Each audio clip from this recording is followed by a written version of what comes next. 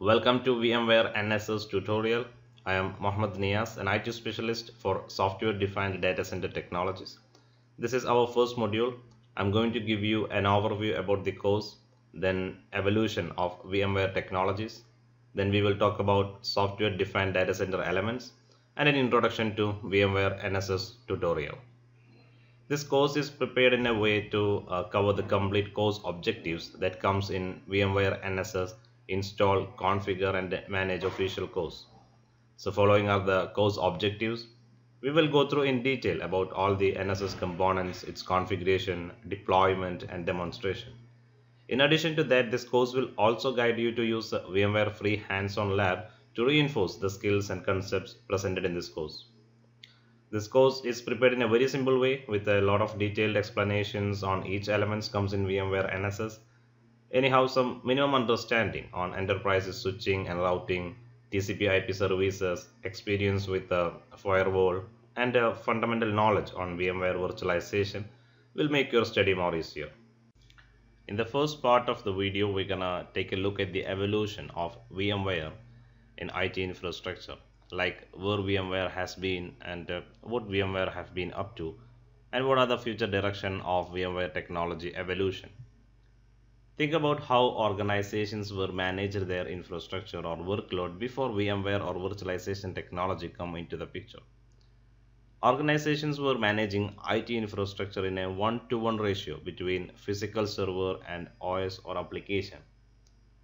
Later on, the capability of hardware increased, and on the other side, organizations were struggling really with the bare metal restore and recovery mechanisms. So all this led to the realization about the inefficiency of this one-to-one method. A shift happened from one-to-one method to multiple operating system on a single physical hardware by virtualizing the physical server with a hypervisor. And this product is called VMware vSphere EXSI. Then vMotion added the ability to take a running virtual machine workload and move it to another system. No downtime. You can do your maintenance on the host and bring back those virtual machines. Then DRS, Distributed Resource Scheduler.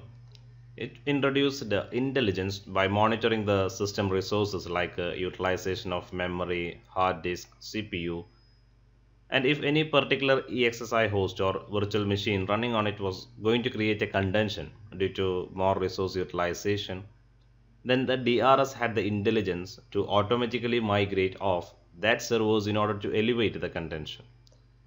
Then VMware HA come into this mix. With HA, if a server fails, then those VMs have the ability to power up on the other existing host. Is there any downtime required? Yes, there is a downtime, but it reduced the downtime because of the automated process. So vMotion, DRS, HA. Really, these are the foundations of what we know today as a software-defined data center technology. What that means? A software-defined data center is really about leveraging the intelligence in software, and that eliminates the need of a person to have to do something. So if my data center is dealing with the DRS, I don't have to have a person that sits and monitor the infrastructure and then manually move those workloads. Those are the compute virtualization elements which brought tremendous changes in compute data center environment. And we all have been enjoying these capabilities to manage our compute resources. We started talking about the biggest changes in software-defined data center is after the introduction of VMware vSAN. If we go back in time, physical servers would be granted some type of storage from a centralized storage architecture.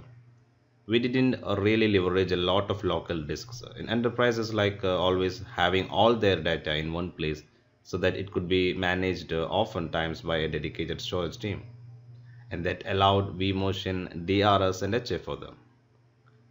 So what VMware vSAN does here, it took the local storage devices, aggregate it, pool it and spanning across all the systems, all the EXSI hosts over the network. And that today is what we know as the product called VMware vSAN or virtual SAN. We can apply all the characteristics of storage in a more flexible way. We can use policies to determine the characteristics on the fly as we need for our system. A complete tutorial for VMware vSAN is available. Go and check out here. Finally, our topic, VMware NSS. In a multi-cloud environment, it means you have workloads running on different cloud providers, private cloud. Does it matter what EXSI or what storage is behind it? Is that the real matter that you are concerned? No. The real matter to be in consideration is about network and security. Do you think a hardware dependent network can provide such a consistency between the multi-cloud, private cloud, and whatever the cloud you have? No. Only network delivered in software can bring an end-to-end consistency from data center to branch to cloud. VMware NSS is the foundation for the virtual cloud network. NSS is a platform that brings solution to network and security. What NSS do, it reproduces the entire network model in software, enabling any network topology from simple to complex multi-tier networks and to be created and provisioned in few seconds. It enables a library of logical network elements and services such as logical switches, routers, firewalls, load balancers, VPN, and workload security. So by this way, users can create isolated virtual network through custom combination of these capabilities. Similar to virtual machines for compute, virtual networks are programmatically provisioned and managed independent of underlying the hardware.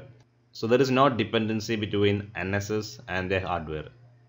This is very cost effective because if you want to adapt some changes in your network, think about the cost and effort that you need to spend if it is a physical network.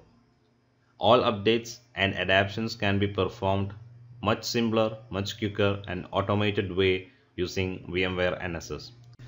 We covered all the topics that mentioned in the agenda. That is all about first module. We're going to continue our journey VMware NSS. Thanks for watching this video.